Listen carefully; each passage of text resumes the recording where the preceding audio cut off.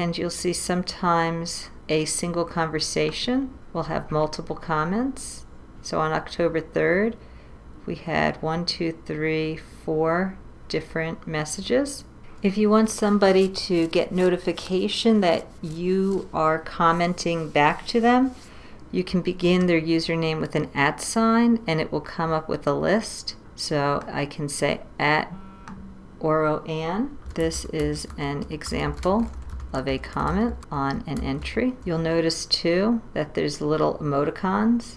So if it makes you happy, you can put a little picture in there. Just use a little smile. And I press return or enter key and it leaves that message and includes that emoticon. Also, you might want to send somebody a direct message. A direct message happens when you use an @ sign. And so I'm going to see who I'd like to send a direct message to. Again, I'm going to keep it between my own username and this sample username.